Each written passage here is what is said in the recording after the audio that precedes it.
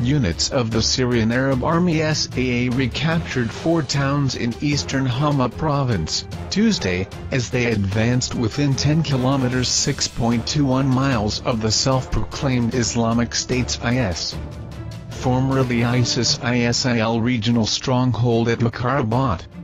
Footage shows units of the SAA engaged in clashes with militants near the village of Salba. The SAA reportedly managed to liberate the towns of Hadau, Rasim Zainab, Thomas and Burghazal. The Syrian Arab Army is now closing in on the Islamic State's stronghold, as they look to expel the remaining terrorists from this part of the country. The Islamic State ISIS had another rough day in central Syria, as Syrian Arab Army SAA troops reached the outskirts of the terrorist group's stronghold in the eastern countryside of Hama. Led by the 5th Legion and Kalamunshield forces of the 3rd Division, the Syrian Arab Army and their allies liberated a large chunk of southeastern Hama, Wednesday, putting their soldiers at the southern and eastern outskirts of Bakarabat. Among the many sites liberated by the Syrian Arab Army on Wednesday was the town of al-Mashrafa, which is located approximately 2 kilometers east of Bakarabat. During the liberation of al-Mashrafa, the Syrian Arab Army managed to kill scores of Islamic State terrorists, including several foreign combatants.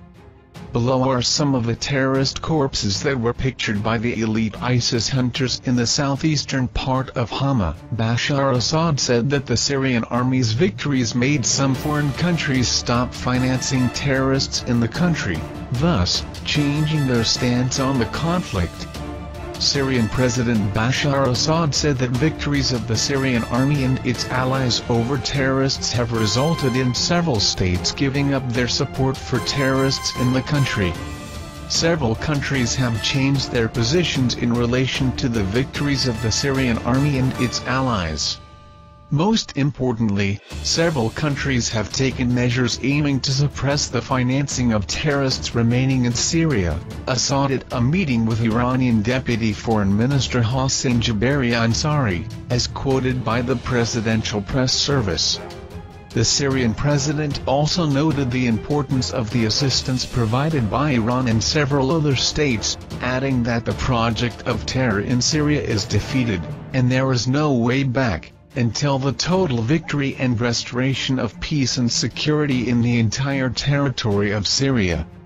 The Syrian president has repeatedly accused some Western states and Syrian neighboring states of allegedly financially supporting militants fighting against government forces in the country. Earlier this month, reports emerged, saying that Turkey had decided to end its support for the National Coalition for Syrian Revolutionary and Opposition Forces, which local experts considered to be Ankara's goodwill gesture toward Damascus.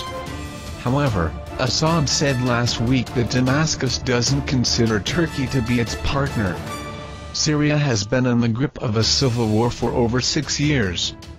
Government forces are fighting against Syrian opposition groups who strive to overthrow Assad, as well as numerous extremist and terrorist groups, such as the Al-Nusra Front and Daesh.